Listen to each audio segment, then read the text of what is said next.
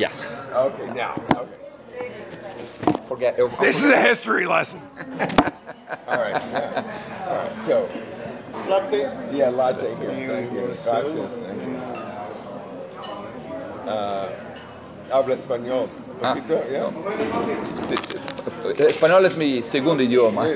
Pero, yeah. So you can survive in oh, very easily. I can California. survive in. I also speak German and. No. So, But here, here there are places that I can tell you I survive better with Spanish than with English. Absolutely. You know, it's weird. I mean, like just now, it's interesting. I just said to the gentleman, I didn't look at him. I don't know what his language is. I had no idea. He could be from India, but he served me coffee. I said, gracias. Because he served me coffee. And he said, de nada. And it just, It's part of the. It's just part of the language. Yeah. So, Portuguese. So if you think San Francisco, that's a Spanish name. That's, well, the Spanish were so here. We're going back probably. to the Spanish, So, now, the history lesson. The reason that Stanford and Berkeley are different ecosystems is not because of a linear progression of history. It's because of a parallel progression of history. And it anchors on the Second World War. And it still lives. It's that, as you know, Silicon Valley is based on federal research funding. And as you know, that federal research funding changed policy in the Second World War. You know this, right? You don't know No, that I don't. You should know this. This is fundamental. This is what you're seeing. Right. Everything you're seeing is through the lens of policy that was established in the Second World War. And this is well documented. Before the Second World War, federal research was done in federal labs. Right. And the IT was owned, the IP was owned by the federal government. In the Second World War, a wise gentleman made the observation that we should leverage all of academia, and rather than trying to make academics work for the federal government, we should sponsor research in the universities without removing people from their place of living and work. That's where federal funding of research changed. Now, the research Until conducted, then, they were basically teaching. there was a segregation between federal research, government research, and academic research. We wanted to win the war. We wanted all resources deployed against a war. This was a world war. All efforts were deployed against the war. That's it. So Stanford had already established, right, here's Henry. No? That's not Henry, no. I'm wrong. I'm wrong. He'll probably have a scarf. Yeah. He usually has a scarf. Okay. Had already made progress in microwave. And this led to electronics and radar, and there's Henry. I see it. Let's see, he has the scarf. Yeah.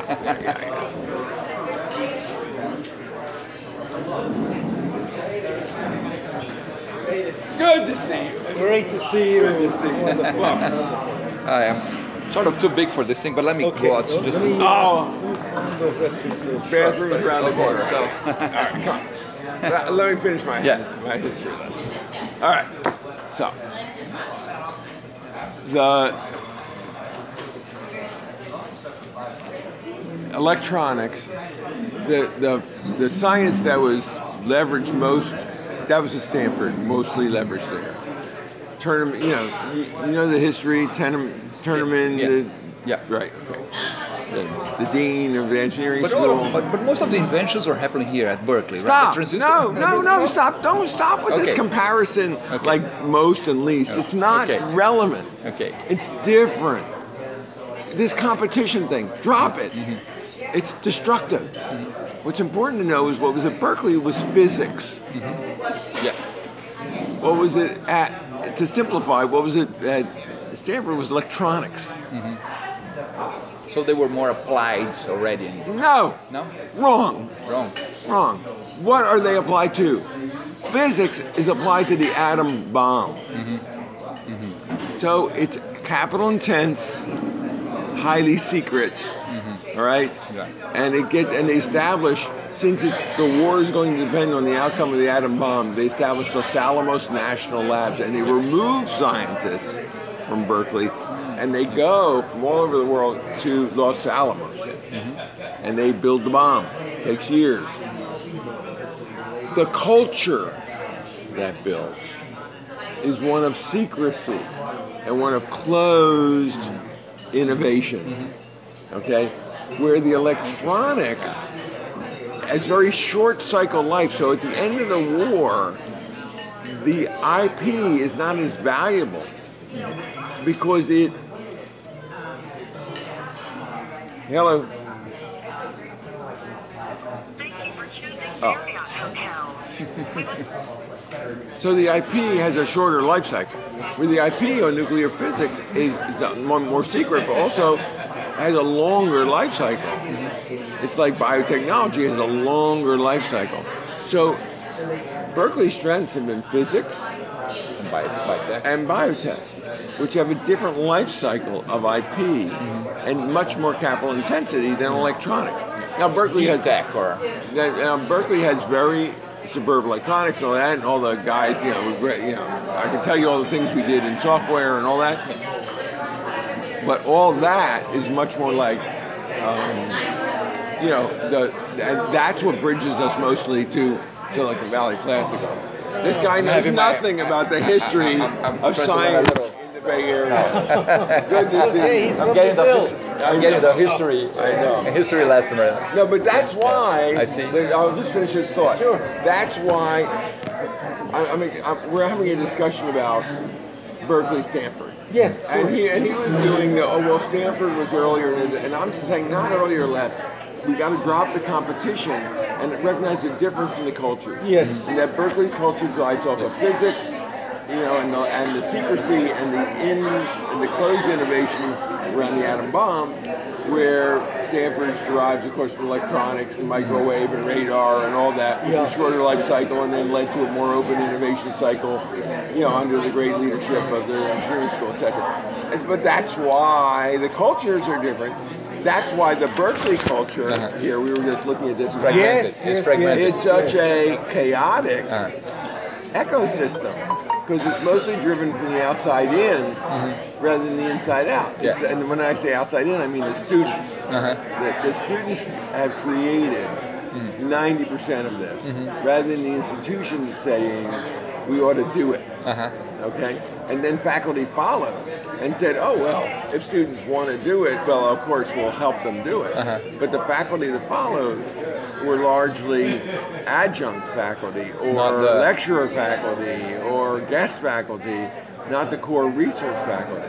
And the course research faculty are the laggards in terms of, at least at Berkeley, in terms of adopting the institutional perspective. Is it okay if we keep recording this? He's doing it. I'm doing it. Fine. Yeah, As usual, I can't get mine to work when I want it. No, I'm doing. He was saying, no, you should take notes. And I said, don't worry, you don't know how many times I'll listen to this afterwards. It's just. We will curse all day long. Well, I'll keep those out. You will not replay that for anybody. So how are you? I'm good. And what are you doing? What am I doing? Well, I'm working with this guy to follow up on a project we did at Stanford to look at the quote innovation system there. Yes. Okay, I had a seminar on that back in 2017, and it worked out really beautifully. Undergraduates with a core, but then I had these amazing people from this wellness program in the medical school senior executives and people pay $50,000 a year. Oh, yeah. Okay, you know this kind of deal. Yeah. So several of them discovered the seminar and they joined, and they added on an amazing level. So did you have this Brazilian guy? Oh, Brazilian. Yes. The Fabio, no. No, stop. Okay. Let me get the name. Betty, Betial, you're talking about Yes, Bone Betial? yeah. Okay. No, the guy who was CEO of Betial. Yeah. My good friend. I'm just getting his middle name, Betio. Yeah, it's Volney Betial. Wolney. Yeah. Yes. My good friend Walt. Your good friend Walt. Yes. He was one of the members of the seminar. He is he loves that seminar. Yes. He was, he came to me, I teach, my gateway is often this venture capital course I teach, an executive course. And many people come, Walney, very wealthy, very established, Brazilian. Volney and I went to school together, so. Wonderful. That's how I met Alex. That's how we met. And, and then they come to my class and blah, blah, blah. And many of them, not many, but every once in a while, like Walney, they're like, I'm changing my life, and I want to move my family and whatever. So Walney immediately, bought this home or rented, whatever he did on the hill. Rented a place. Yeah, his big place. But when he linked up, he was looking for a place to give a home, for him to put his soul, right? And I had nowhere for him to put his soul. I had a little course here, and he found this thing at Stanford, like Change Your Life with Us. It's wellness thing. He loved it. Yes. He loved it. So that sent a great group of people into the seminar. And so I'd written in the course prospectus that we're going to publish the results. Now I had in mind, go into an undergraduate type journal. But with these teams now were made up both of the kids and these senior people, so they brought in papers that were much higher level. Okay? And so I decided to go for regular journals. Now, on the other hand, they weren't quite ready for regular journals, so they were missing literature type stuff. Yeah. So, well, we're just looking at the menu. This is a latte. I'll have one of those to start with. Make it two. Yeah. And let me tell you, look at the menu for a second. Look at the menu. Do you want to eat? I'm going to eat. Yeah. Okay. See here. Look at the menu. You don't want the wine list. You want the menu. So we added on PhDs and postdocs. And then, so we had invitation from David Teese to publish in his Managerial Economics and Decision Making Journal. It's a good journal. Yes, we have an article in there. It came out some months ago now, and went in Technology Forecasting and Social Change. How did I not know? I did not know any of this. Okay, and then there's a piece under review in Minerva, synthesis piece. Wonderful. So, and there's still some materials left over for another round to add on to on IDEO. There's someone who went out of the university. What could be better? Yeah, and exactly. So, congratulations. We're negotiating and see if we can get this. It was an outlier in the Stanford STS curriculum. Okay, which is not focused on innovation. It's not disallowed, but it's an outlier. Yeah. Okay. All I've ever taught is outliers. As well as I was an outlier because their program is based on the regular faculty just relabeling courses. From one outlier to another. Right. Here, no, we gotta get that right. Right. Here we go. Right. Okay. So it doesn't fit the regular model, but colleague there wanted to get this in, and so it was done as an experiment. Yeah. Now we're negotiating to see if we can put it on a regular basis. Oh. But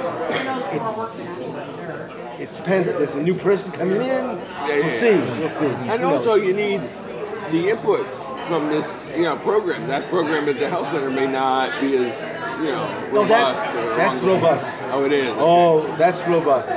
It's done by the former dean of the medical school.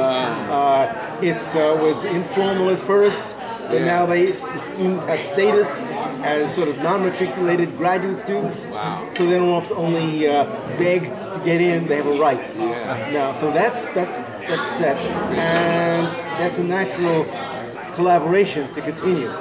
So we'll see if STS would like to broaden itself. Yeah. The good news is that for a long time, STS was burgeoning, growing up.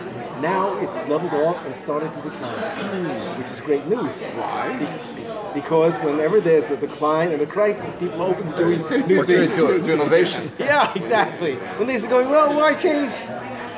Yeah. Okay, that was the original reaction I got when I was in Stanford in 0405 when I first met you from the Dean of Research who brought me in, and I told him their whole tech transfer is accidental, getting great results but nothing systematic. And he decided it was not broken. Why fix it? Okay, I said it's working well, make it better. And of course, the students, just like you were saying, it was the students who came along and said there were huge gaps, and we needed help. We need something more systematic. And they organized StartX, and the faculty did a bunch of things, Spark, and now you have this whole quote, innovation system that was there for us to study. Whereas before it was just OTL. Okay. Well, and OTL. So I'm okay. That's another topic. Exactly. But we all know the stories, right? It's another story, and that's a whole other area for you to, But it's so let me tell you what I have here. Okay. Yes. Yeah. Just eggs of anything you want. If you're an egg person, fine. If you want egg whites, fine. They have it. But it's sort of like a, it's sort of like a Spanish omelet is a great thing to have here. You know what I mean? It's sort of like, this is a cafe. You know, it's like hamburgers. It's not. This is like a Greek thing in New York. Yeah, it's like one of the classic cafes. Almost disappeared now in New York. You're from New York, huh? Yeah. I should have known that. So when did you come out here, Henry? I was coming out here from the mid-'80s on research grants to do studies. So I come out periodically. Then I came in 0405 to do the study of OTL for the year. But when they said it's not broken, I took this offer to take a chair at Newcastle University in the UK, where I set up a whole research program, a PhD program. We got a lot of European Union grants. But then my rabbi, who sponsored me there, the deputy VC, he was finished. He was a short guy, brilliant guy, but no way they were going to make him the vice chancellor. Right. Okay, so with him gone, I didn't see the point in staying there. And so I applied here to come back to the Clayman Institute of Gender Research. I have this whole other line of work on gender, women in science. Timing was perfect. Yes, and so I came back for that year at Clayman, and then I decided to stay on. And I went to my original sponsor here, the Dean of Research, and he put me in the... let me just ask. Do you have for any of your burgers, do you have a gluten-free bun? No, sorry. No, you don't. Okay. I haven't looked at the menu yet. I'm going to have they're not ready. What's the soup today? Let's see. That's the wine menu. Okay, Clam chowder and broccoli chowder. I had clam chowder and broccoli. Clam chowder and broccoli cheddar. Okay. Here's the regular lunch menu. Okay. This is really Do you have a deal where you have a soup and a part of a sandwich deal? you can sub the fries for soup, like a cup of soup. instead of the fries. Oh, instead of the fries. Okay. So how about... But that's only for the sandwiches, if you want to order a sandwich. This is a sandwich? Yeah. So it can work for that? Yeah. Okay.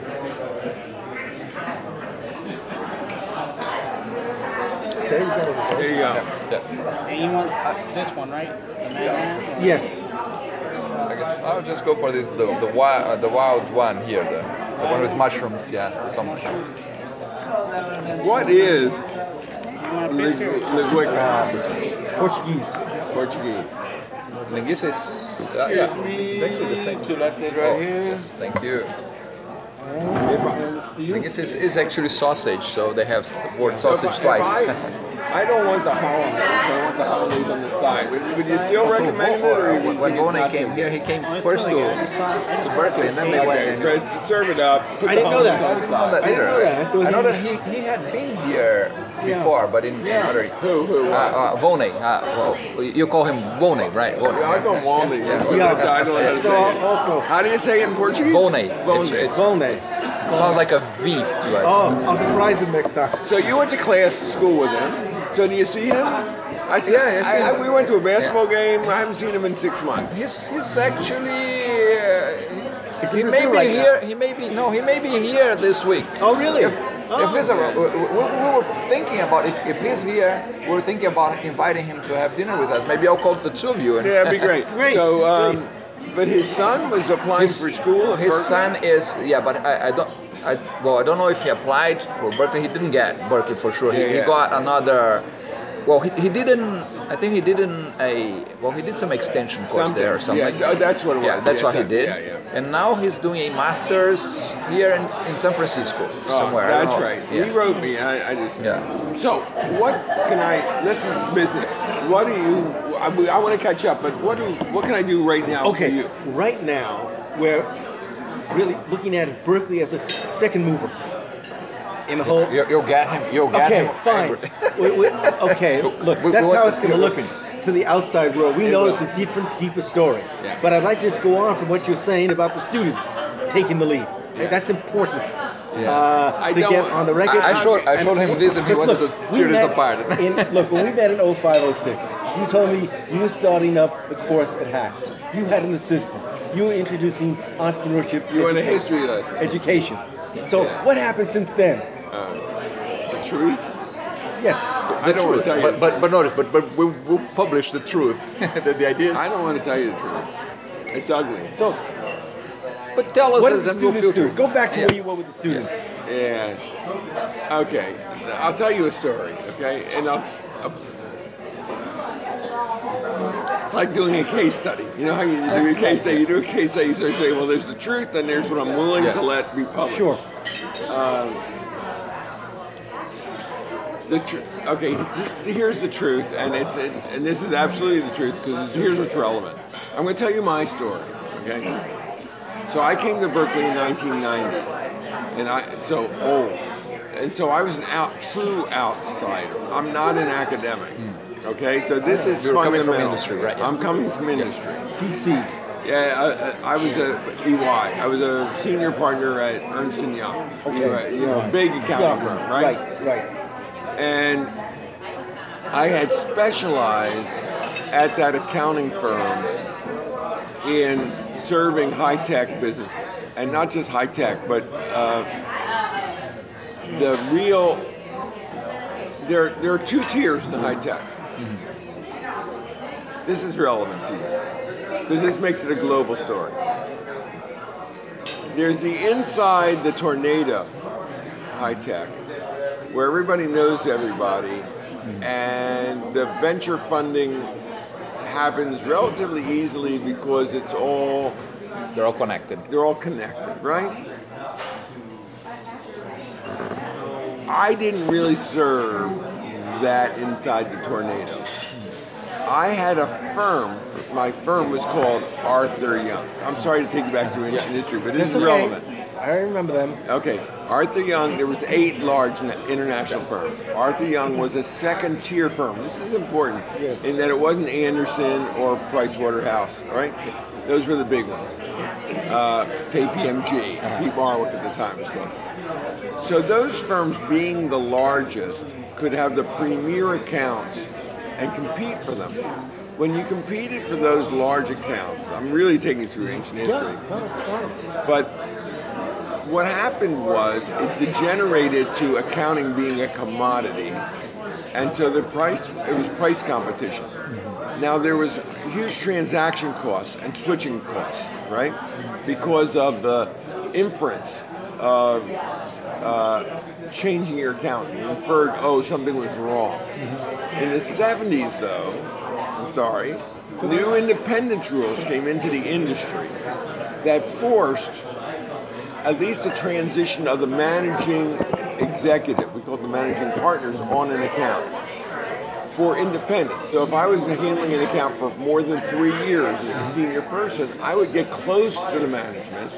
And because of certain bad legal things that had happened, they said, no, we have to have people changing all the time. Once you change the senior people, it began to filter down to maybe as long as we're changing the senior person, we should open it up to competition. Once that became acceptable practice, like that a Pepsi-Cola or a Coca-Cola, these firms had the same accounting firm. Pepsi-Cola's had the same accounting firm for 130 years. That's part of their thing. Once it became acceptable that they might open and change your accounting firm without any tarnish on them, these firms became price competitive. So these firms found that their reliable clients that paid them $5 million, $10 million a year at the time, all of a sudden would compete on price, and they would slash their prices from $10 million to $2 million a year and actually operate at cost or below to secure the account. They were under competitive economic crisis. I'm sorry to tell you all this. In 1976, 77, I was tapped. I was a junior executive. I was tapped. I was in an elite group of junior executives in KPMG. So you're an accountant by background training. I'm an accountant out of Wharton, whatever. Post-Vietnam, hired to, came out of the Army, went back to Wharton, you know, a real American story, right? Go into the accounting profession, have a good career, but I find myself where and by the way, just to show you about outliers, because outliers is important. This whole story is going to be about outliers, okay?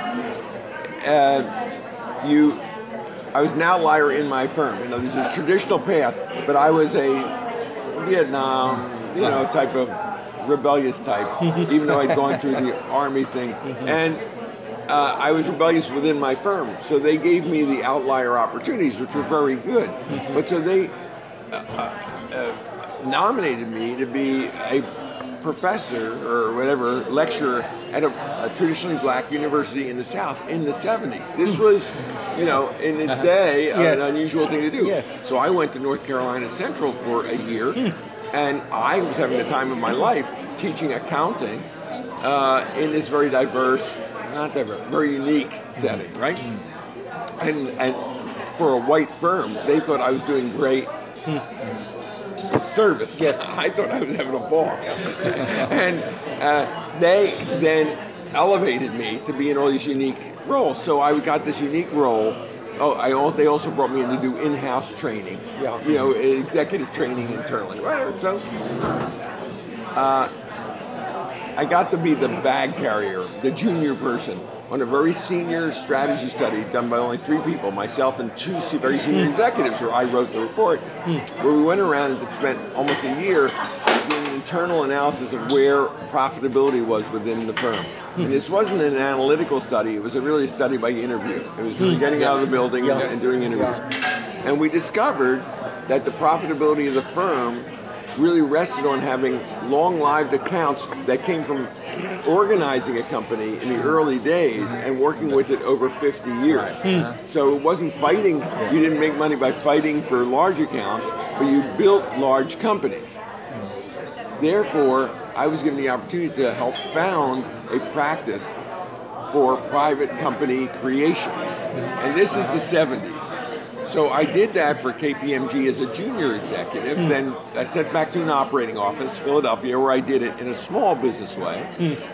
I moved to the West Coast as part of a change of life for me in the 80s. In order to do that, I had to quit one firm and join another. So I joined AY, which is a second-tier firm, but had an extraordinary high-tech practice. This is inner volcano, inner tornado practice. Companies that were They had Apple, they had Genentech, they had Raychem, they had the Intel. They had 70% of the technology practice. The second-tier firm had 70% of the high-tech practice because the other large firms were ignoring it. And so people before me had actually caught that thing. They brought me in as a junior guy saying, well, we do this thing very well, this tornado thing. They didn't call it tornado, but whatever. We have all these great relationships, but there's more out there. There must be more to do. So they just They moved me out here and gave me no clients. They essentially said, you have 6 months, see what you can do. They didn't tell me I had 6 months, but I had 6 months, see what you can do. So I began to work the second tier. In other words, not people who were inside the tornado, but people who were good entrepreneurs who were like trying to figure it out. Sure. And I used the connectivity to the tornado as a way to make introductions and facilitate. So at the end of 12 years... But what kind of firms were these, for example? Oh, they were everything. In the beginning, I would talk to anybody. And they were from ordinary, like small businesses, to all of a sudden, 2 guys and a dog, with an idea. Right? Like, for example? Autodesk. Okay. Right? Yeah. I sat and organized Autodesk, right? Yeah. And I was there the day that 10 guys sat around the table, and we went to a lawyer's office, and everybody put in $50,000, and I put in $50,000 worth of services for free. Right. I said, free services, $50,000, everybody else put in checks. Everybody else got equity. They offered me my 10% of the company, or 1/11, and I said, no, I don't take equity. I take a lifetime commitment to, and it's still, an account, a client of the firm. I'm sure they charge them $20 million a year. I don't know that number, but some number like that, I'm sure. Yeah. So, and I built my practice that way. So after 12 years, I was a managing partner, not the managing partner, but I managed 25% of the billable hours in the Bay Area. I was one of 4 national leaders in the whole country of this area. And my career was set. And then AY merged with EY, EW, Ernst & Whitney. And in that merger, what they did was they said, okay, you're great at this, but Jerry, you're in San Francisco. The place where we're going to do that is let San Jose and Palo Alto do that high-tech stuff, and San Francisco will be financial services. I didn't want to move to San Jose or Palo Alto. I live here in Marin County. I said, no. They gave me an honorary title, National Director of Capital Resources, so I could travel around the country and help people raise venture capital, do what I did. Right. But I had no operating role, and I used to have 125 direct reports. In other words, billable hours. That's what power is in that business. So I no longer had power in that way. I had a title and a budget, but it was not going to be very interesting for me. And so I was looking for an exit. And I would talk to one gentleman at the University of California who was a lecturer, but a donor. Yes. And who had created the first entrepreneurship course. Who's so this? Leo Helsel, together he created it back in, I'm going to guess the year, 1983, 84. I created this course in partnership with Dick Holton, who was the dean. So he had the dean as his co-instructor, and this was a model that I believe in yet to today. You have a tenured, a real academic partnering with a practitioner. This is the same model that started at Stanford. Yeah, with, of course. What's his name? But it follows Timmons, though. Timmons at Harvard, Timmons leaves Harvard to go to, begins with a B, the small... Babson. Timmons... Babson that is became the entrepreneurship. Babson is Babson because of Timmons, and he doesn't get enough respect. But Timmons is a big gun at. I go to visit Jeff Timmons, and his office and Howard Stevens' office. You know, Harvard is you go in, there's a secretary, and there's one. So they're Howard Stevens and Jeff Timmons all in one place, right? And you're like. And I go in, and they're very different people. Jeff was not a young man on the make, but he was on the way up. And Howard's sort of like, Howard, he's wonderful, and he's there. But Howard wrote the textbooks of the 80s, right? So he's, he wrote these dense textbooks where... On entrepreneurship. Yeah, on entrepreneurship. And he's, the pursuit of entrepreneurship. Entrepreneurship is the pursuit of opportunity beyond the resources you have under your control. That's Howard Stevens. And Jeff writes like a manual. You know what I mean? Jeff has the triangle of opportunity, resources, and team. And that's it. Or money, whatever. He has his he has a method. He has a thing. Like you have a triple helix. He has a thing. I have a cluster of Everyone goes back to the Greeks, right? We all need a thing. We need the delta. Yeah. So we need a delta, exactly. So, but Jeff's manual is deeper than just his textbook, which is very good. But he has a way of teaching, which Jeff made his money in the telco. When the telco came in, the wireless came in, and he did these. He participated personally as a principal in these auctions of telco licenses, and that was a real estate grab. And he did it with a guy who's very famous. I forget, and he made his nest egg, and so he could be independent. So he goes to Babson, but in the posture, when you look at that, it's just like you and I do it all the time. We help founders. You know, I mean, so he helped the founder. Yeah, right. But he put his own capital into it. So Jeff, who's a wonderful soul, may he rest in peace, goes and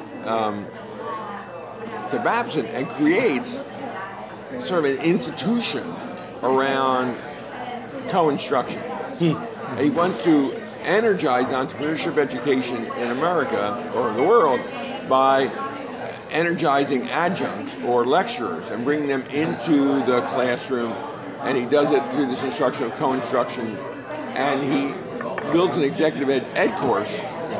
At Stanford with Andy Grove. Andy Grove did that? He came in and said, you realize you're in Silicon Valley, don't you think the business school at Stanford should take some account? And they said, okay, and they set up a co-instruction. They didn't call it that, but that's what it was. Okay, cool. And so that's great. I didn't know Andy did that. Yes. Andy, to me, I had an interesting relationship. With Bergelman, Belgian with guy. Bergelman. Yes. Wow, I didn't know that. Yeah. I heard that from Bergelman. Yeah. As well as it's well known in the literature. Well, I didn't know that. So that's a good story. And I wish I'd known it, because that probably happened almost contemporaneously. Yes, it did. It was back in the 80s. Yeah, right. You know, I was once in the Barnes & Noble Cafe in New York working on my public venture capital book with my co-author, and this lady comes over saying, you know, what you're talking about sounds like what my husband is involved in. She was Mrs. Grove. Gave us a card. Okay. And you call Andy and say your wife's, because to get through, I mean, I talked to Andy like 3 times in my life. That's it. And he was honest, he was direct, and he was gruff. And he was like, you know... The wife was Viennese courtly style. No, Andy was great, but he said no to me. But he did. But sometimes it's better to have it. No. Yeah. But this was a 1-hour conversation. In other words, it wasn't like no, go away. It was no, and let's discuss why. And it was real. Yeah, it was really good. Anyway, I just wanted to do stuff with Berkeley. Anyway, but the point is, okay, I want to build up Babson's story for a minute. Yes. Jeff Timmons. Jeff Timmons. I want to build him a story, right? Timmons. Yeah, that one is easy too. Yeah. So anyway, he created this course that probably still exists. But when I wanted to build a faculty at Berkeley, so I come to Berkeley. I don't know shit about anything, right? And they say, do something. They don't give me a teaching role. So how did you get connected to Berkeley? Oh, well, remember Leo Halzol was teaching this course. We have lunch. The donor. Yes. We have lunch at the Lilac Cafe. Yes. Leo Halzol was the father-in-law of one of my partners, one of my friends at AY, and David Kirschman's father-in-law. And Leo and I are having lunch like this. And Leo says, blah, blah, blah, blah, blah, blah, blah. And we're not talking about teaching anything. I'm just talking about, I have this firm, I build it, I don't know what I'm going to do. I'm 40. Leo, you're a successful entrepreneur. Leo did the Dymo label. And, But Rabbi, you talk about rabbis. I mean, Leo was 40 years older than me. And I was like, tell me, Rabbi, what should I do? And he was an old man already. And he said, you should teach. And I said, this is after a 2-hour conversation. And I go, like, where does that come from? He said, Jerry, you're a teacher. I go, like, what? He says, come teach with me at Berkeley. And And I go, like, so what? he wanted you to be his co-teacher. Yeah, he wanted me to sit in on the course and help. Yeah, he's looking for legacy to lay off his course. Right. So you would pick it up. Yeah. After maybe. some. Some legacy process. I mean, it was an informal thing. And it was not like an offer of employment. It wasn't. It was just come. No. Yeah, come. Come. You know how that works. Yeah. Here's food. Somebody has eggs. That's mine. Oh, I knew you. See, somebody had to get eggs. Aren't those eggs something else? Yeah. Well, there's so much egg in the menu. Get this out of here. Whoa. I thought you wanted on the side. Yeah, it's on the side. That's good. It's good. I don't have. I need. This is good. That's right. Thank you. I'm going to put our hats down here. You won't forget yours. Yeah, I won't forget no, mine. Definitely not. I always forget my hat. There are more Berkeley hats around the world. There's always call day, right? You can get plenty of them. Oh, I'm putting this down here. But don't destroy that. I know that you hated it, but No. I love it. I love it because people are building it. So many people. I mean, I have a project to create this. I'm serious, to create this chart. And because I'm working with a friend to revitalize the entrepreneurship program at Berkeley and all this crap. Yeah, a donor who wants to raise $20 million. Okay, fine. So now you've done it for me. I'll send it to you, but you tell me, what are the boxes that are missing? No, I'm not going to do any of that. Let me just I'm sorry, I know that's what you want. Let me just pitch you something. Yeah. Let's do a joint center between Berkeley and Stanford, and maybe even include some of the other places that need to be raised up, like San Jose State, San Francisco State. That's a very interesting idea, Henry. This is the Boston model. Yeah. Well, you'll tell me more. Okay, so I'll shut up. Am I here at a history moment? Let me make sure that I record it. Yeah. Okay, but go ahead. Okay, that's a story moment. This is another thing we'll pick up on later. Yeah, okay, I know my story. The thing I want to get to is a student thing. Yes. That's what's important. I'm sorry, I'm talking about myself. I'll do it for an hour. The thing is, I come to Berkeley with no... they don't have a vision. There's no top-down. The point is there's no top-down. There's one outsider. Yeah. He's a donor, but nobody knows him. I mean, the dean knows him. If you go to the school now, you'll find a room. This guy's there's a tradition in Judaism about giving anonymously. The biggest, you give, everybody should give, but to give anonymously is the best, elevates the gift. And you can see that in academia. Every time you see, like there's a Leo Helsel room or something, and he has his name on it. But everybody says, oh yeah, ego gift. You look at that,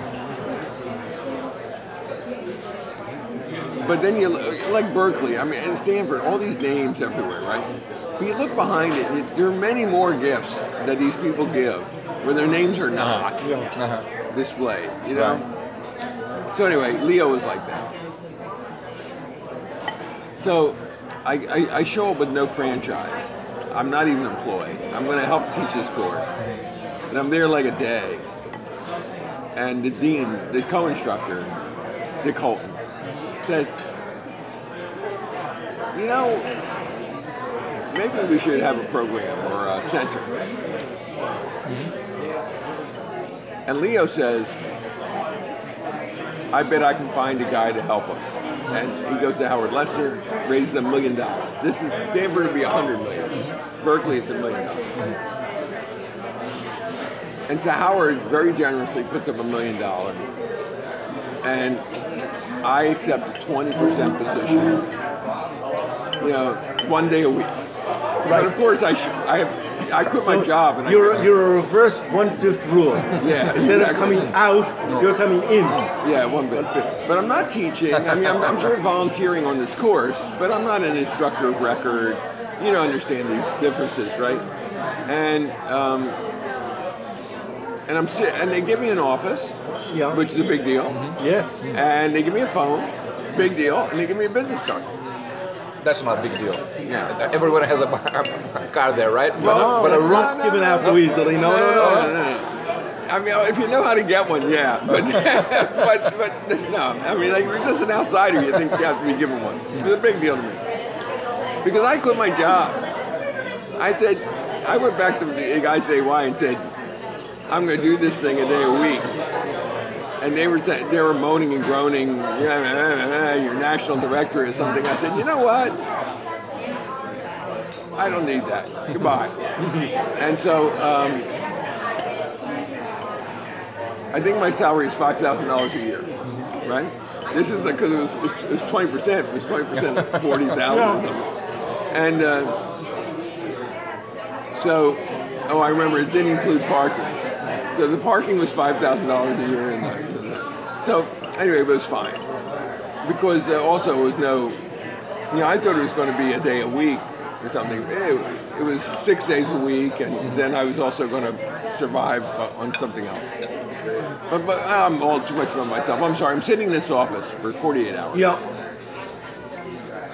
Wondering, what do I do now, right? And of course, a student knocked on the door. And they said, Business students? Graduate student? Undergraduate? Graduate, MBA.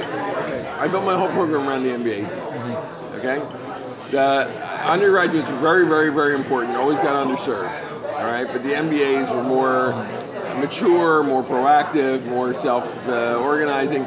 And they came to me and said, we hear you're in charge of entrepreneurship. And I said, well, somebody told me that. They said, good. We need a faculty advisor for our program. I said, what's our program? I said, well, they said, well, last year we started a program to help MBA students get jobs in startups. This is 1990. Because the model is summer internships. And they'd already started this program called Partners in Entrepreneurial Leadership. Okay. And it had no academic linkage. And the students volunteered their time and went out and formed a club, which is still that same club that's on there. And these guys were so generous. What they would do is that's that Berkeley. Entrepreneurs Association. It's a derivative. These guys were so generous. They worked like a group of 8 people to find internships for like a group of 40. And they didn't take jobs themselves until everybody else had a job. And these were a group of 8. So what were they like? How did they come together? They were in their first year MBA. They would self-organize and say they would only go. Don't know if any of them are still around. And yeah, I can find them. They just self-organized. There was one guy the first year who I know, but who I'd have to look him up. I had nothing to do with him. He showed up later and sort of said, hey, I'm the guy. But the 2 guys who were the current leaders showed up, Steve and the other guy. And anyway, they were doing this. And they said, can you help us? And so I gave them, an umbrella. I said, yes, you're my program, and I'm your faculty director, and that's, whatever. And they were my thing. I had so in practice, what were you actually doing? They were already underway, so what did you answer? I gave them blessing. Okay.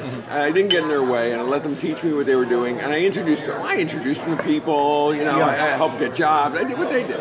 I helped them succeed. Okay. But you gave them an added entree into the scene. Yeah, exactly. But then that fed on itself. Okay, then the doors open. People say there is an entrepreneurship activity. There is a guy. I took activities I was doing at Ernst & Young and brought them in. At Ernst & Young, I created already for 10 years a monthly entrepreneurs meeting where entrepreneurs would pay, $50 or $100, I forget what it was, for lunch. And we come in for lunch, have a luncheon speaker once a month. I did that for business development. So I just brought that into an academic setting. And I moved what was the difference in academic setting? None. Except I moved no free lunch. I moved it to dinner. I made it cocktails and appetizers. Opened it to students and the business suites. That was the whole thing. So it's basically a networking opportunity. Networking. It's very common. So who came from outside? Yeah, who came? Oh, a lot of entrepreneurs, entrepreneur wannabes. People wanting to work with Autodesk people. All the people, who always came. All my old clients, And so I had a lot of connectivity. That's what I brought to the university. I brought connections. And that's why, if I went back to today, whoever they would hire, they want to hire a new guy or whatever, they always hire the wrong people. They should hire people who have already established their credibility in the network. They always want to hire. Do they want to hire academics? bright young people who can do blah, blah, blah. That's wrong. They should hire 50-year-old people who have done it and still have some juice left, Yes. right? Yes. You know, who got 10 years, you know, and that's it. 10 years now. They don't want 35-year-olds. 35-year-olds, no, they got too much of a future to build. Anyway, you need people who've already done it. Who say, I'm giving back, right? And that's what my role was, giving back. So, so we built a program. And then when I had the Entrepreneurs Association, there were at the time at Berkeley, there were no monthly, now we have now if you go, there's a Dean Speaker Series. Mm-hmm. Well, the Dean Speaker Series is a derivative of my Entrepreneurs thing, forum. And so all this stuff, and then we had the Lifetime Achievement Award. And now the school has a Lifetime Achievement Award. Well, it was my Lifetime Achievement Award for entrepreneurship. And I gave it to people like, the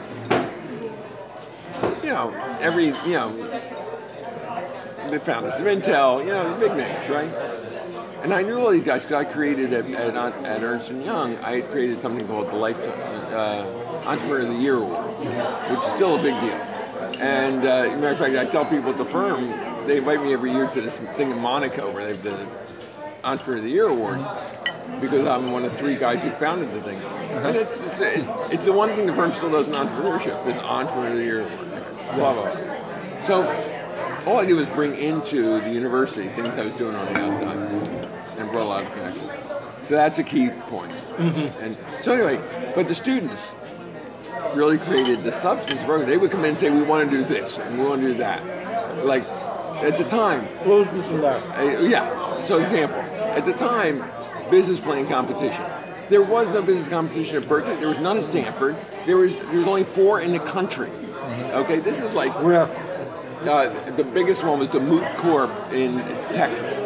Okay? What was it called? Austin, Texas. It was called Moot Corp. Okay. M-O-O-T, Corp, C-O-R-P, because in law, there's something called Moot Court, which is where you practice being a lawyer. Mm-hmm. So, is there anything to do with IC squared?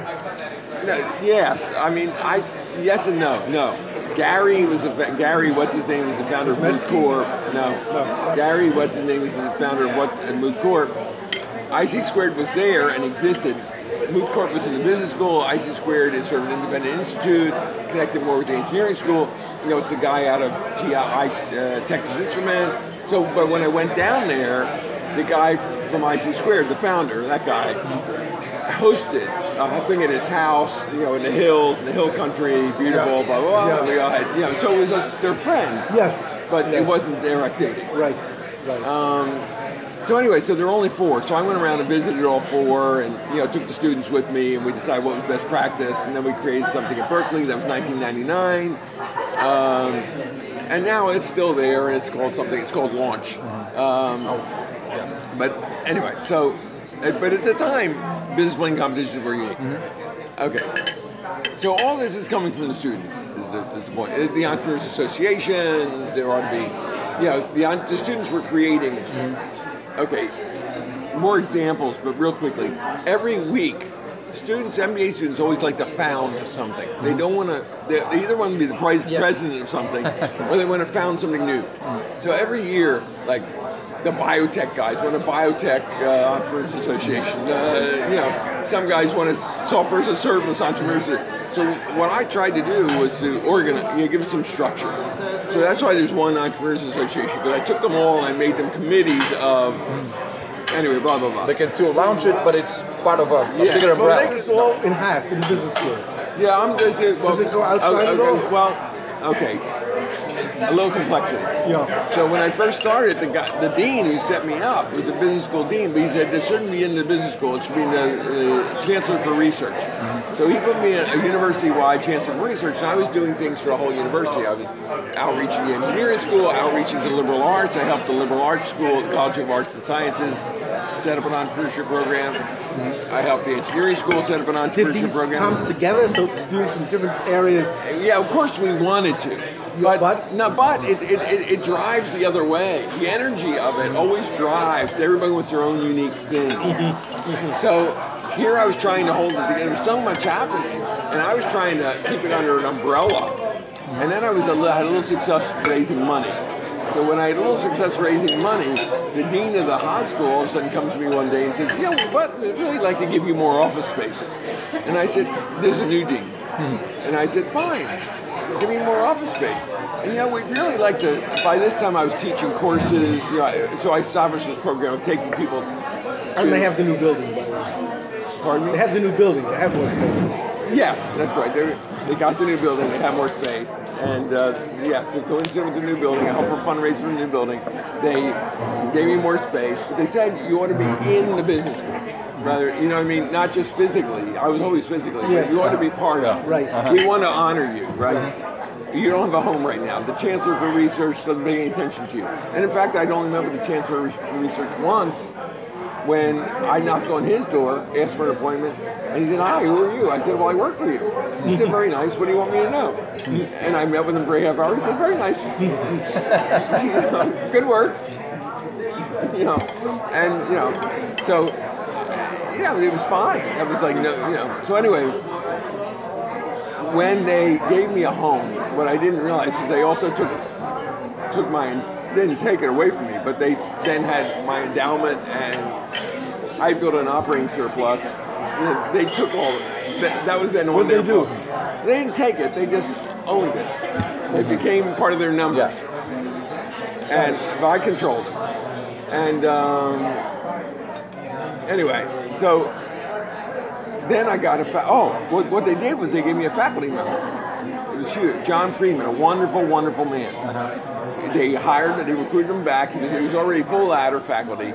They hired this guy back, in his 52 years old, 10 years ago, full ladder faculty, etc. I'm going to start to eat my eggs. Yes. So, I'm thinking you're the only one who's not eating because you're of course you're doing the talking. But anyway, so my eggs are already cooked. So together, he and I built a real robust program. We built a real adjunct faculty that was supervised, that co-taught with ladder faculty, that we all went through the Timmons training program. We had like 12 to 15 adjunct faculty that taught on a recurring basis. So an array of courses relating to entrepreneurship, or what kind of? Yeah. I mean, it was a center for entrepreneurship, and we had faculty research. I had people like you coming. I was publishing. We had some faculty on the ladder publishing. We had everything going. Then I retired. And what is the continuity? Well, I had an associate director who became the acting executive director. They opened the search. They hired one of my students as the executive director. He ran it for 3 years. Then they recruited a guy, I don't really want to say this, but they recruited a guy out of Harvard who essentially unraveled it all. Why? Because he said it's all second rate, it's not as good as Harvard, all these adjuncts, they're not ladder. He didn't academic Harvard. Yeah. So it's not how he saw the world. He saw the world traditionally. And he managed it. He accomplished that. To take it apart. He took it apart, and did he rebuild it in the way he wanted to, or didn't he? Not really. Not really. No. So where did he leave it? Where is it left now? It's all the elements have gone their own direction. The biggest element left is the I-Core program, which Stanford participates in, but I helped found with Steve Blank as my co-founder, and I was a national faculty director for the National Science Foundation for 5 years for the I-Core. And so when I retired from Berkeley, I put my energy against the National Science Foundation, and and that's been disseminated across hundreds of universities and really drives entrepreneurship at a lot of universities. So what's Steve's role in this? Steve? Yeah. He's the creator. Okay. And he's a spokesperson, and he's the soul of it. Okay. Now he also operates at Stanford. Very much so. He teaches it. Exactly. So does that bring any connection, or it's two separate things? Two separate things. Okay. But I go to Stanford and help him teach that every once in a while. And so as individuals, we do things. Right. But usually these connections tend to be individuals anyway. Okay. It shouldn't be that way. But well, here in the Bay Area, yes. In Boston, no. Tell me about, now to your turn. That's all the history. Oh, okay. We finished here. I've told you everything. In Boston, it's like, I call it the University of Boston. Because all the schools are in this closer, well, he would call it an ecosystem. Well, first of all, they're physically closer together. You know, over time, they almost come up against each other. You can go, one thing starts, the next school starts. It's so tight geographically. But more than that, there's a tradition there that if, say, Harvard starts the Russian Research Center, it draws on faculty from all over.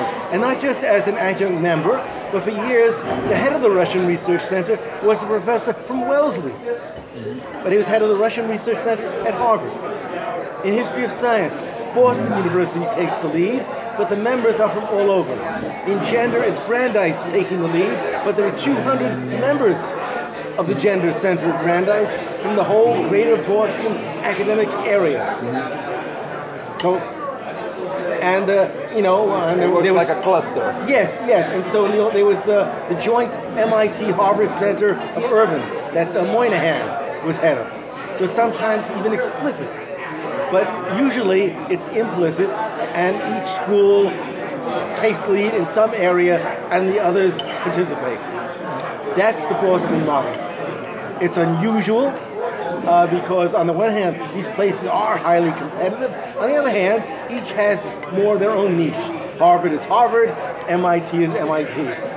Okay? Whereas in the Bay Area, there was more of a direct competition between Berkeley and Stanford, with for decades Stanford being the junior one coming up, trying to surpass Berkeley as a research school, and so on. Anyway, more of a competitive dynamic. The only cooperation was in the 80s there was a bus that went between the two schools so you could use the libraries at different places. And the idea was there should be more than that. There would be more collaborations, but nothing more ever happened. I'll give you another example. There's something at Stanford, a SCANCOR, Scandinavian Consortium for Organizational Research. Jim March started it decades ago. It still goes on. It brings Scandinavian scholars. Now it's a little broader. Recently, a couple of years ago, an analogous operation was started at Harvard. Okay, SCANCOR, Harvard. But the person at Stanford who announced it said, but at Harvard it's going to be different. It's going to be people from the whole Boston area participating. Okay, the University of Boston ethos took over. And so when this same thing was started there, they restructured it so it would fit the Boston model. So I gently asked him, well, how come we don't do that here at Stanford? And he just, he didn't know. He didn't understand why, but that's just not the ethos here. It seems to me that here there's a lot of collaboration at a person-to-person level, not institutional.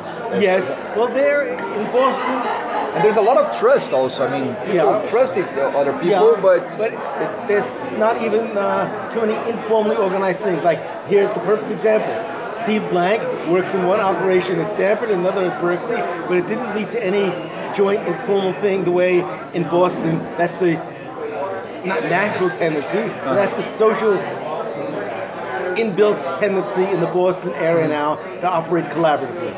Whereas here it's not. So if we actually try to do this model, it would have to overcome a lot of inertia. But it's not impossible. These things are always changing. I see now why you're. I see now your energy. Now I understand your proposal. Yes, because it's not native to this region. part of the world. Exactly. I'm interested. But also, ultimately, that's why the Boston area could retake leadership. No. No. Okay, I don't want to get into that hypothesis. No, let me just one sentence on that. Okay.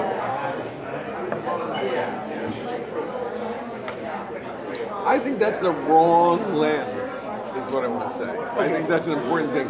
This idea about leadership, that's a competitive frame. Yes. I think that's the wrong frame. Okay.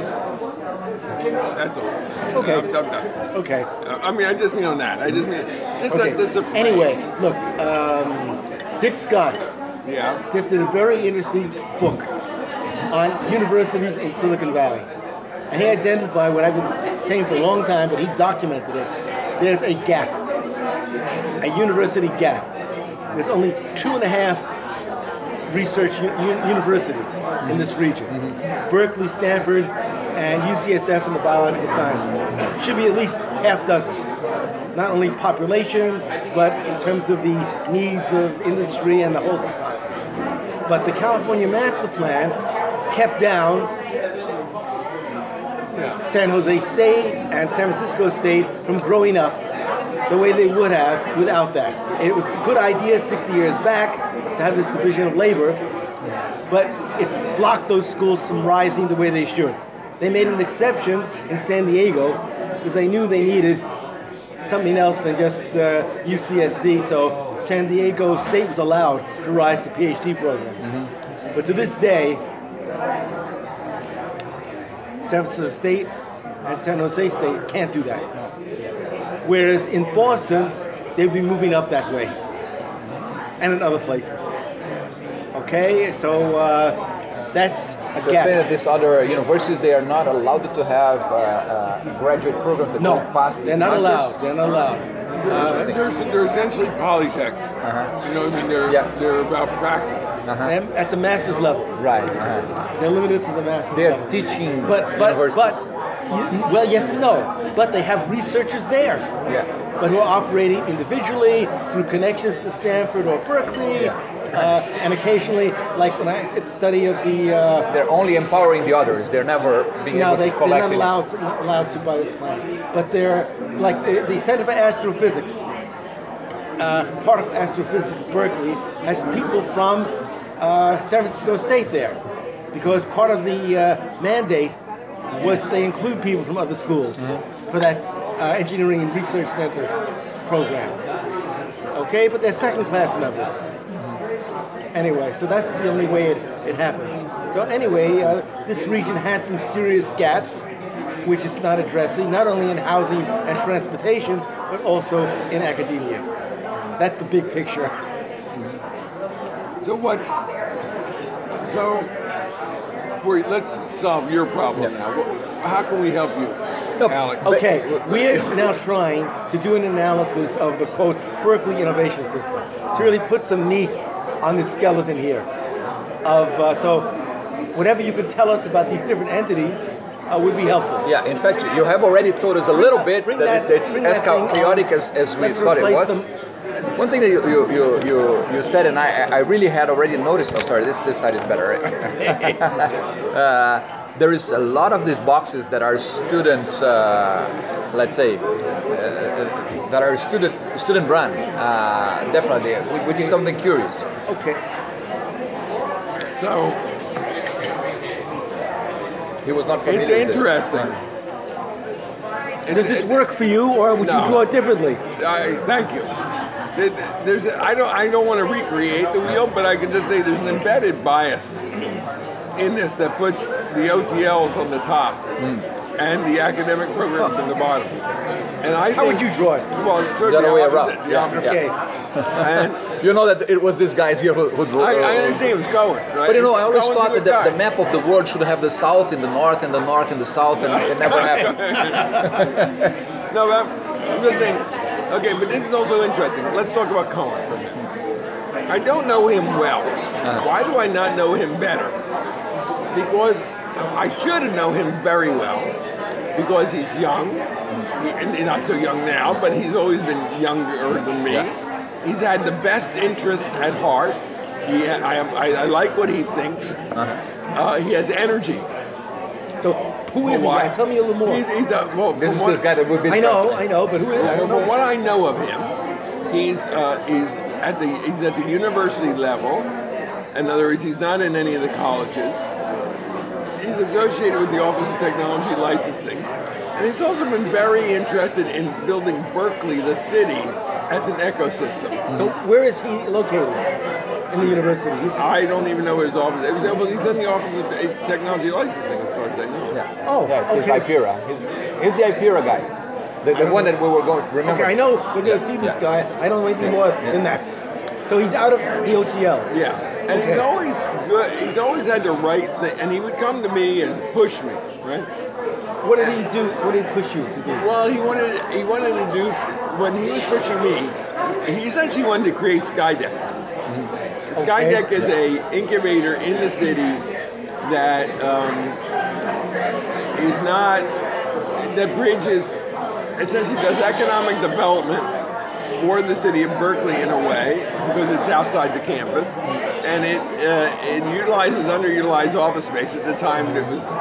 And Who's underutilized office space? well, it's a big old 18-story office building. That's a It's a private. private- Well, Teese owns it now. Okay. Professor Teese. Yes. He owns half of it. But and it was a private property. They donated the space? Or how did rent it? They rented. Rented it. Who pays the rent? City of Berkeley? No, I do. It's a, You do. What do you mean you? I mean, I'm a donor. Okay. it's a foundation, sponsor, right? They have Yeah. It's a incubator. Got it. I mean, I pay 1/1000th. I mean, but it's Other donors pay. yeah, right. And they charge money. It's a business. Yes. They charge money to So teams. who started this? He did? Who? Well, yeah, I would say he's a founder. He probably is a founder. I'm probably a founder. I don't even know. Where did it percolate from? From Teese. I would say really from Teese. David Teese. David Teese. Oh, really? The Haas. Yeah. How did that happen? Well, Teese bought the building. Teese, it's an 18-story building. Teese owns some big piece of it. He's the professor there, right? Yeah. David Teese, Yeah. yes. Yeah. At Haas. Yes. And he's also wealthy. Oh, Very. from his company? No, just many years. Okay. You go to New Zealand, he owns a third. Really? I go to New Zealand. I fly into an airport. He picks me up in a helicopter, and we fly over his vineyards and his forests. And Oh, so it's not just his consulting firm here that. I don't know. I don't ask David where the money comes from. Okay. You know, Okay. so very established. Okay. So anyway, I mean, but he doesn't do it. David sponsored me. David was my rabbi. In other words, I mean, he was my academic rabbi. I mean, I had Freeman, but also when I came to when Holton brought me to the university and said you need a home, he went to Teese and said take care of him. And what was that like? What did he do to take care of it? Teese gave me an umbrella. Like I gave the students an umbrella. He gave me an umbrella. What was the umbrella he gave you? He had a center called the Institute for Management and Innovation. Okay. And he said, "Here, have it." He gave me at one point an office in his center, and you know. And what was his role from then on? I guess I worked for him, but he never had any involvement. But He was wonderful. But you interacted along the way. You developed things together, or you were just on your own with his blessing. More or less, on my own with his blessing. Okay. Okay. But if I needed help, So tell us more about his role in this sphere. look, turn that off. I got it. David is hugely successful. All right, for now. Let's stick to the point. We're back to recording. Yeah. So, So, okay. I think, like, here, just take this. This is what I know the most about. okay, what is this? This is the Berkeley Haas Entrepreneurship Program. This Yes. is what I found. Yeah, right? that's the Leicester Center. Yes. This Leicester Center. Yes. It had many elements, right? And there's a lot of fabric. Like Launch is a program of the center, right? You know, so there ought to be color coding or something to show Right. Yes. how these things align, right? Color coding. Yeah, that's a good idea. But it's good to know the history of that for them. So like Skydeck is a partnership between the business school through the entrepreneurship program, the engineering school. I don't know if through Siddhartha or Fung or wherever. Yeah, Sutarja is the engineering Okay. school. Yeah. I'm sure they are involved with Skydeck. Involved is not involved in the sense that they put the thing. They claim that they did it on their own. You know? Okay. Let me tell you what involved me. Yeah. There's a board of directors that has 3 people on it. It has the vice chancellor for research, has the dean of engineering, and it has the dean of the business school. Okay. That is the board Skydeck. of Skydeck. Okay. But it's not Skydeck Fund. It's Skydeck the Accelerator. Okay. Right. So where does OTL fit in? Since this guy apparently is involved with it, or no? They OTL as an entity, to my knowledge, has no connection to any of this. Okay. I mean, it's an OTL. Okay. It's a gatekeeper. But yes, but this guy within OTL seems to be playing a broader role than the traditional OTL. He loves.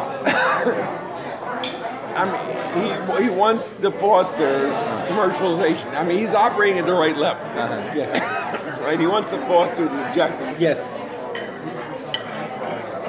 He wants to be remembered because everything will have to go through there anyway to get out of the university. I don't know. I don't know if he's even thinking like that. He just wants to foster commercialization. He sees the broader role of OTL as it's in many universities grows up to be an innovation vice president segment of the university. And Berkeley is not, right? Yes. Because research is independent and we don't have a commercialization perspective. We don't have a... All right. All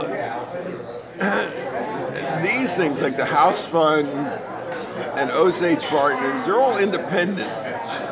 But funding support, I mean, these are a small, like at Stanford, you would have comparable things. But this is a very small subset. These are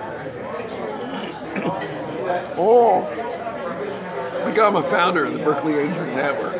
I mean, and I'm on It's board, alumni, right? Pardon me? It's alumni, basically. It's nothing.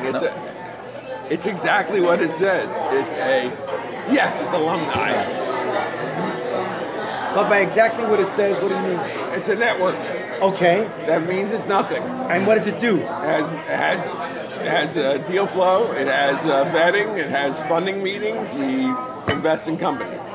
Okay. Is it significant in the scene? Why not? Scale. How many deals it funds? How many deals does it fund? A dozen a year. Okay. Out of what should be... I don't know. Should be. What We don't could know be. what the university I mean, is. there's thousands. I mean, the reason it's insignificant is because it's basically. I mean, it's important. It should be here. Yeah. Yes. But it's basically a club. In other words, entertainment for the people who participate. Yes, It's not really driven towards the success of the Berkeley ecosystem.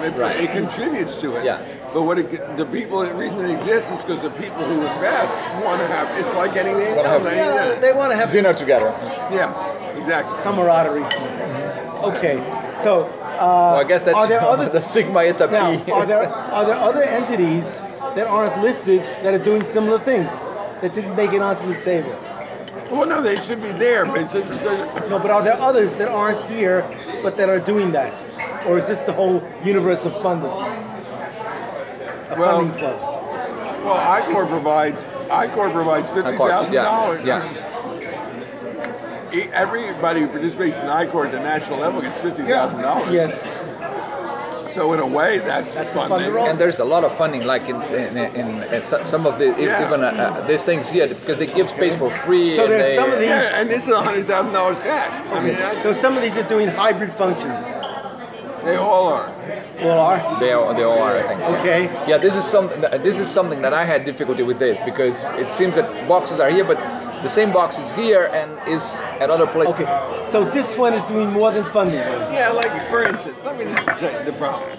You want to fill in a matrix. It's almost hopeless. This is indicative. It's like an iceberg. Like legal support. This Berkeley Haas Conversion Program has office hours. What's office hours? It's they bring in lawyers for free every week or something. Well, that's legal support. I mean, it's like, to call it an academic program is like nothing. It doesn't speak to what it does. Right? That's why the color coding. So the sheet would have to be larger. You'd say office hours, and it would say Leicester Center. You'd have a color code, connect, whatever. So if what you want to do is sit here and have me fill in this, I think that's a waste of our time. Okay. Okay. I mean, what's the best use of our time? Just talk about this project you want to do. Ah. So now I'll turn this off. No, you can keep it on. You can keep it on. Keep it on. Well, look, what I see two gaps. One, I see a gap at Stanford, and there's no broad scope consideration of innovation and entrepreneurship. There's the various things like Steve's doing, lean, startups. Stanford's very good on the specifics, whether it be in the engineering school or the business school now, or the students having done the StartX. But the liberal arts part of the university, STS should be involved in this, but it's too purely academic and it doesn't have its own entity. It's just a nameplate where you're relabelling courses and having undergraduate major for the athletes. Basically, is the function it serves. So I'm sort of there, but I'm an outlier. There's a couple of faculty who have a little bit of interest in it, but there's no one centrally interested in the broad issues of innovation, entrepreneurship, regional development, and so on. Okay, that classically has been Berkeley's area. Okay, there's the whole department in the area of, I forget what it's called. It's now on the downtrend. Its faculty aren't being replaced.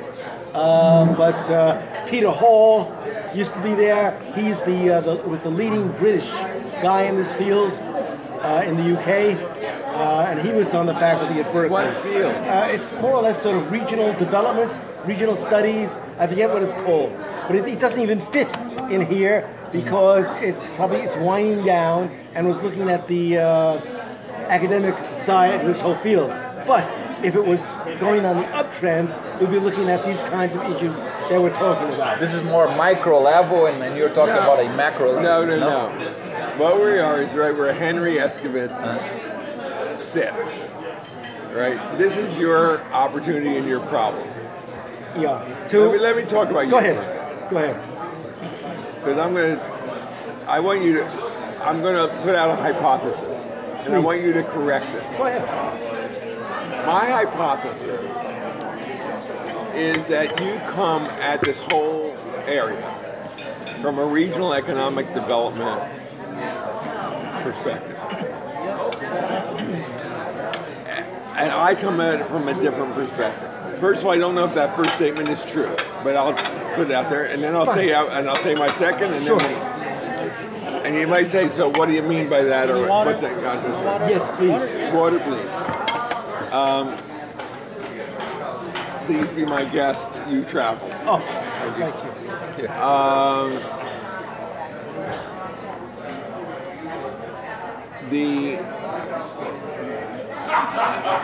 I come at it from way back, from helping an individual entrepreneur succeed perspective. Right? And what I mean by regional economic development, I mean you kind of come at it from a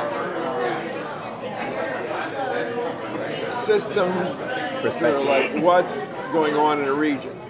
And at a level I don't care. I come at it from how do I help this entrepreneur succeed? Yeah. Different. Why does that matter?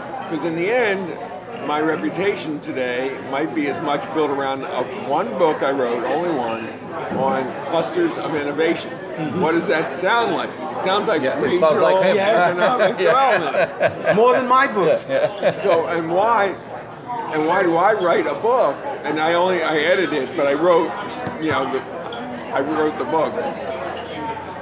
In other words, I laid out the framework, and I wrote 4 chapters of it, and I got the others all to write original work, and I forced them to write it on my structure. Right. It wasn't an edited volume of other people's old material. Yeah. And why did I care? It took me 5 years to do that. I cared, I'm not sure why, because I think back, did it foster my mission? You know, whatever my personal mission is? It helped, but it missed what I say is my most important thing, which is helping entrepreneurs succeed. That book does not help entrepreneurs succeed. There's nothing for entrepreneurs. Not directly. Not directly. Not directly, but not directly. agencies can. Yeah. But not directly, right? And I'm going at what's the center. Yeah. I'm going for the P underneath the mattress, right? Yeah. That's why I'm calling you regional. It's okay. So that's essentially it. So my question for myself. I'm glad I wrote the book. It gives me a podium. We have this discussion. But you and I don't compete academically. No, we don't. We're very complementary. You're much more on the practical side, and I'm much more on the theoretical. But I also have been involved with entrepreneurs. Yes, you have. I've never had a successful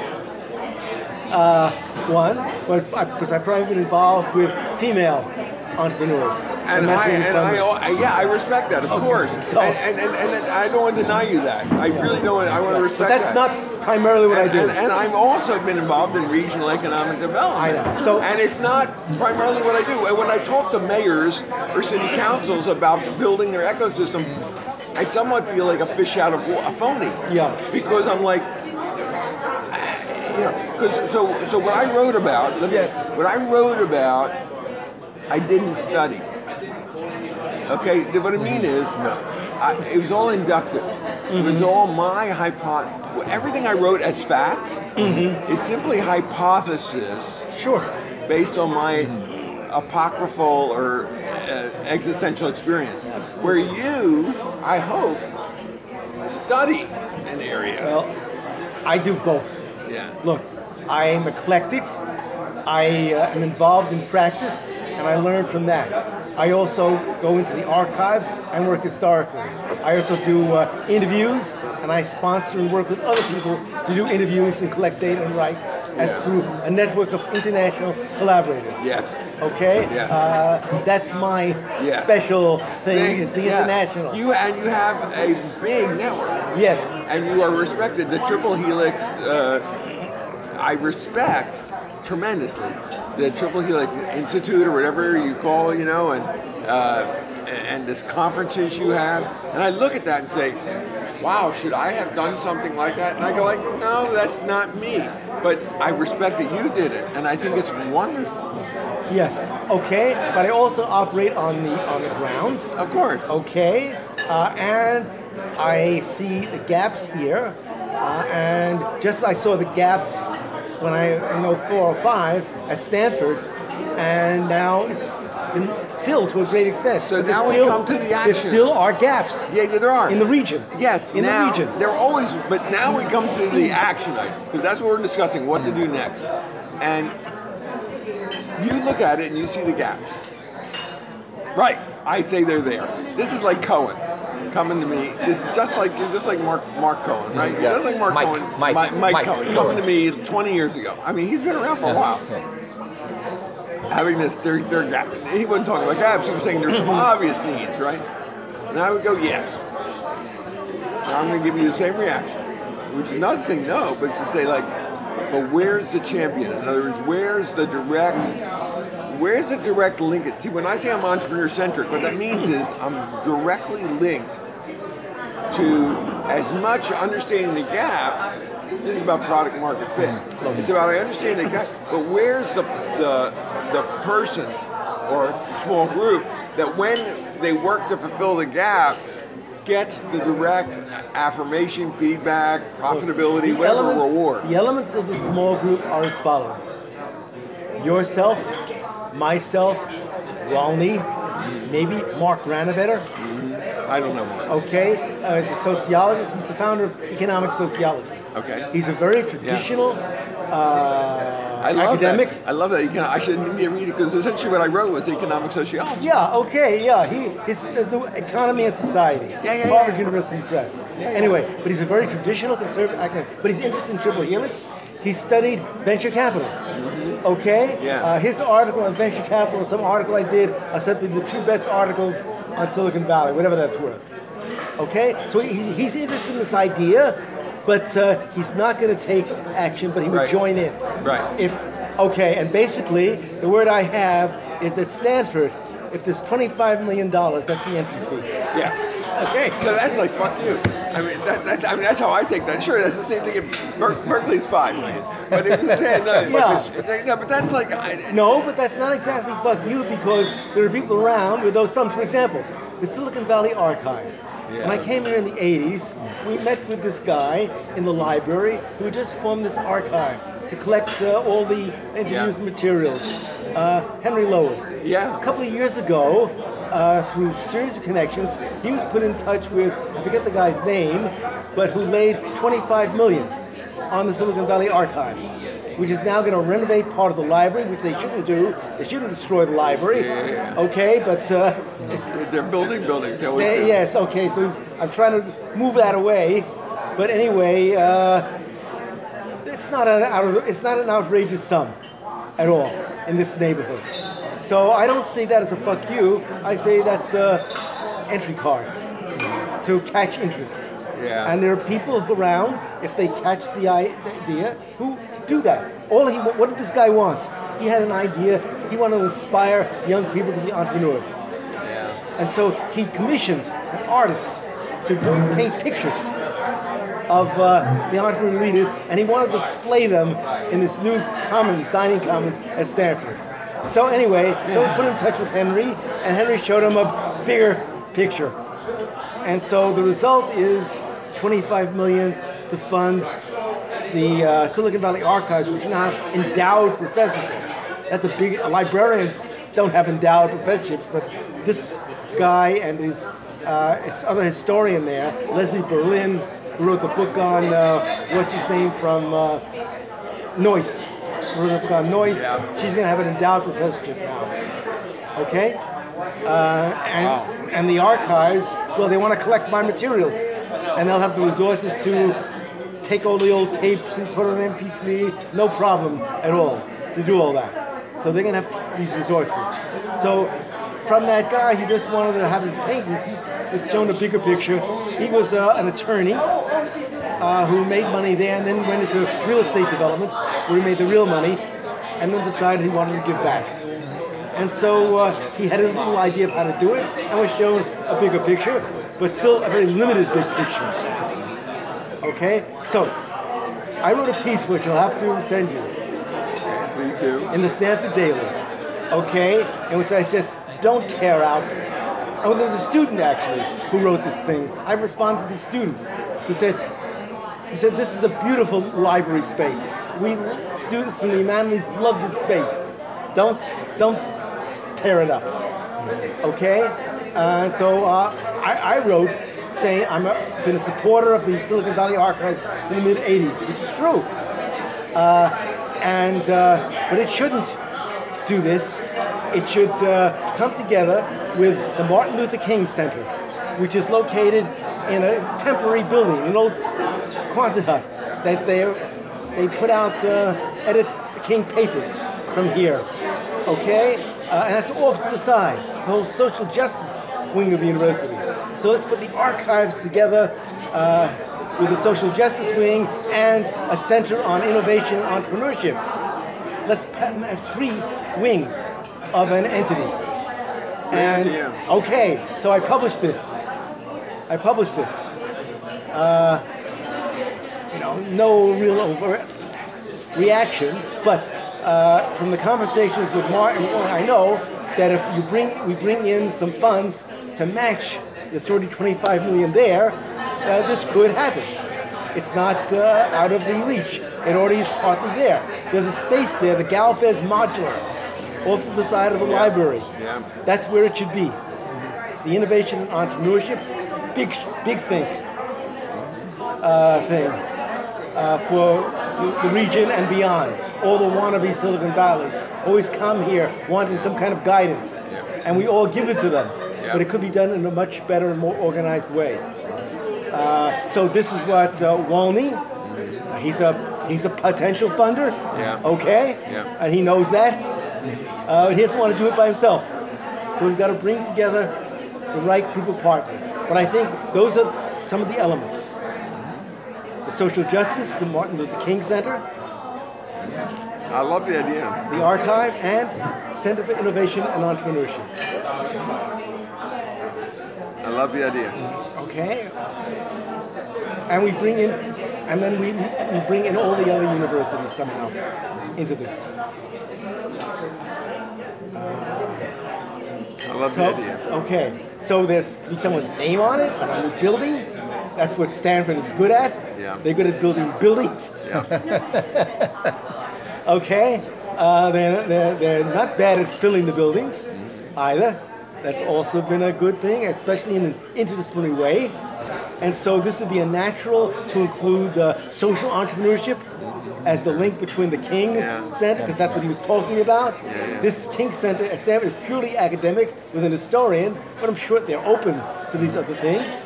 I happen to know Clarence, King's attorney, lives in the same apartment complex at Oak Creek that I do. Okay? My first book is dedicated to Martin Luther King.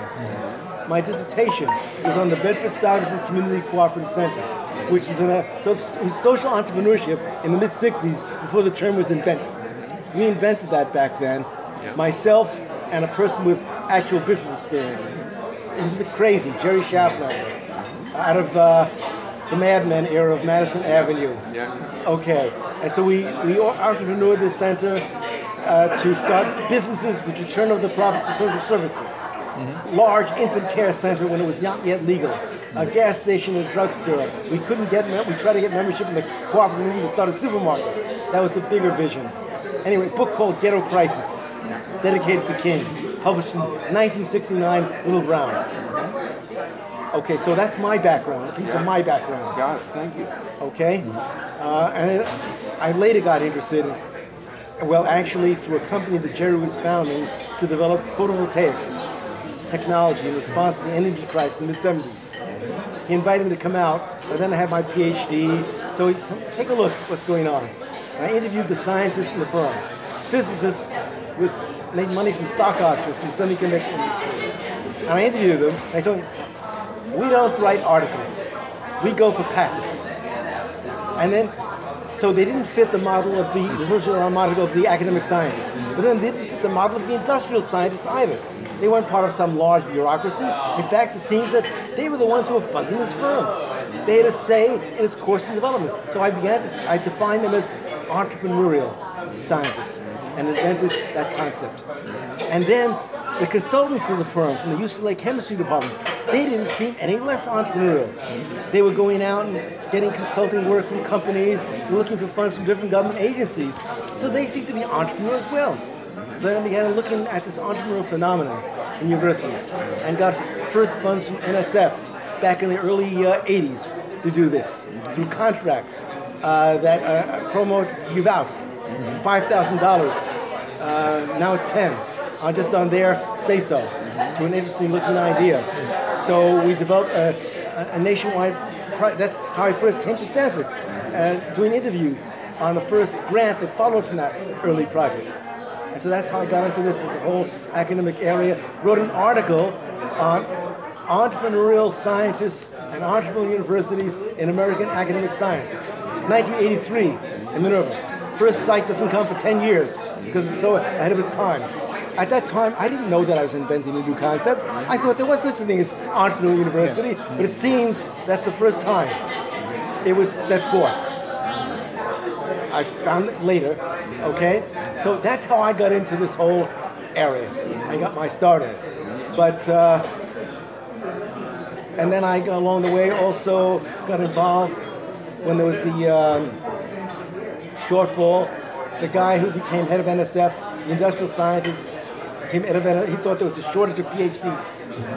Okay, and so he called up NSF the head of the sociology program. I was head of the science, knowledge, and technology section by that time of the American Sociological Association. So she called me out, what do you guys know about women in science? And I gave her the usual names, and I also told her about a student of mine, Carol Kemagor, who was doing a senior project with me, because I had an hypothesis that academic research groups are small businesses in all, but they don't have the profit motive. And otherwise, their organizational mode is a small business. So I call them quasi-firms. Okay, and Carol was doing interviews in the genetics department at Columbia University Medical School. One day she came back to me and said, the women, in fact, they are organizing their research groups differently than the men. More collegially, less hierarchical. It's interesting, but it's not our topic, so I filed it. But when I was called up by NSF, I told them about this and said, you're in the field, you should get a grant. Go ahead and do the study, and we'll see if the grant comes through. Yeah. So I think it's the first time they were handed the report at the same time they announced that we had a study. So that got me into this whole field of gender. And a nationwide study that followed on from that. And the book, Athena Unbound, The Advancement of Women in Science and Technology. And I've been working on that area ever since, and that includes me mentoring and sponsoring female-led firms along the way. So, and that couldn't be more topical even still. Absolutely. A new book, New Directions in Gender Science and Technology. I finished chapter 19 Sunday night. Great. With colleagues from this European Union project that was completed a couple of years ago. Fantastic. Okay, so that's a little more background. No, I got it. No, it's very, very helpful. And so we've overlapped in a lot of places. We don't need to go through them all, but it's mostly on values. Yes. Is where I hear the overlap. Yeah. So I think the follow-up should be to bring together another meeting with ourselves and Wolney, maybe David. I think it's too early for Mark. He's too traditional until it's more real. I would let him know and invite him, but I don't think he would do it, but you never know with him. He shows up at things I do at Stanford, for the dinners, because he wants to meet potential PhD students who are always involved in these things. That's his, main interest. He runs the economic sociology workshop. It's Monday evenings. To get David involved, I'd have to have a pre-meeting with him to, of course, see where he's at. Yes. Have the pre-meeting. If you'd like to have me join, we've never... the pre-meeting would have to be just me and him. Please, do that.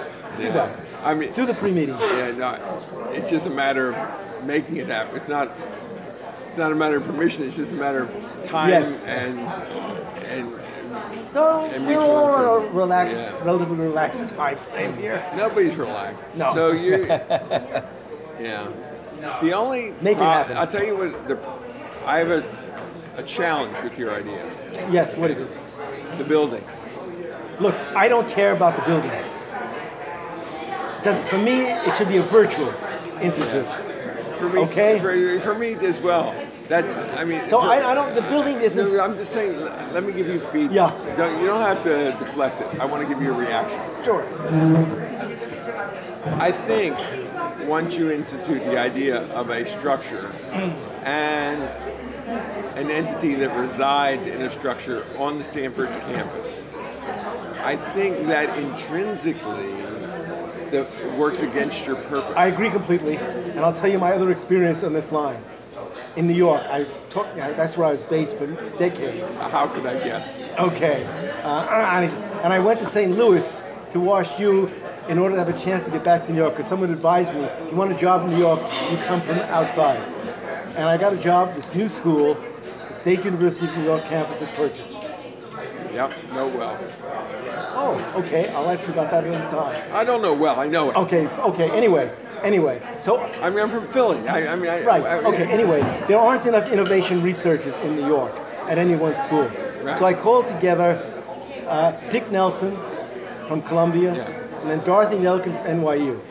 And we met at the Opera Cafe at Lincoln Center. I know it. Yeah. Okay, the idea, something like what we're talking about now, to form a joint center for New York.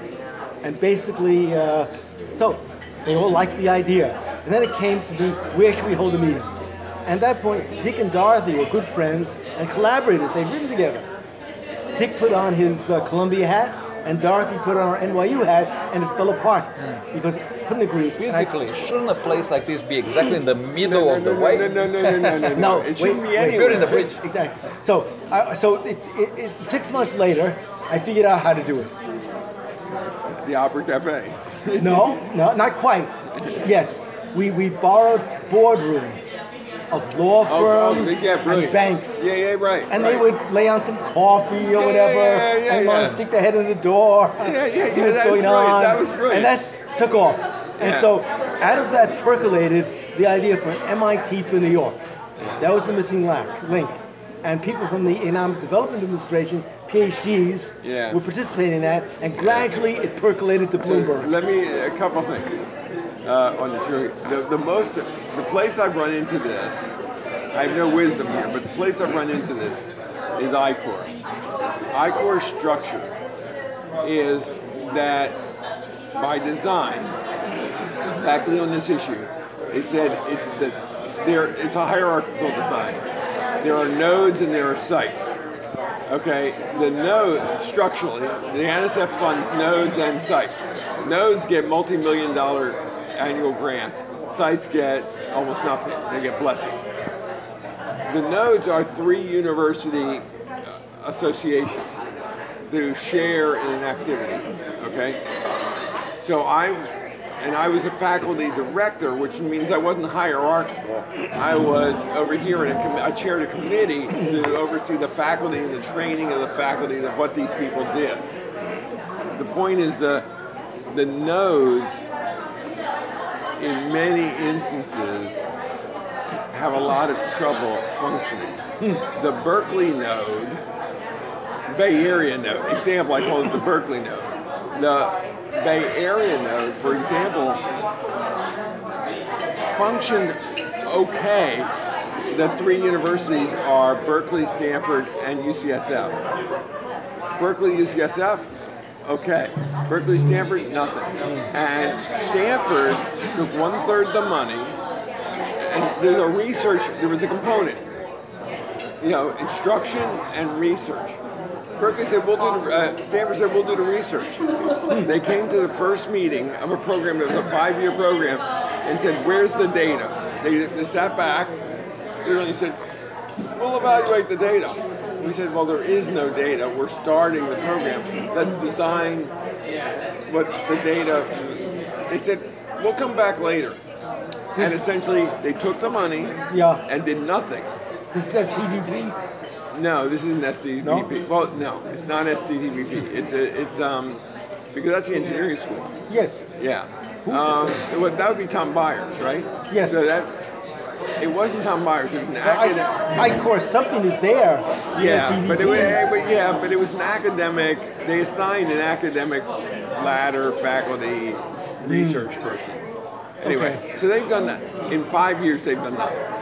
So all I'm trying to say is... I'm curious as to who this is. Yeah, I am too, because I dropped the book. Okay. I'm not responsible for that node, so I didn't worry about it. But I just saw that... Yeah. I went to the first meeting and saw it happen and said, the hell with it.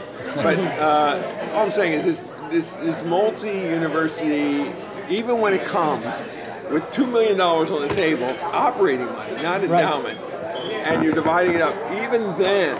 They will each one work on their own. The scissors come out. Yes. So that's why we have to be very careful about this building. Look, the only reason for the building is to save the library. Yeah, I understand. Okay? I don't want to see this other 25 million tear the guts out of the reading room. It will anyway. It always will win. I know. Well, look at maybe... No, I'm all for you. God bless you. Anyway. Save it. The reading room. But you know what? Look, this guy wants to paint... Turn this on. The guy wants to... Really, seriously. The guy wants to paint pictures of entrepreneurs.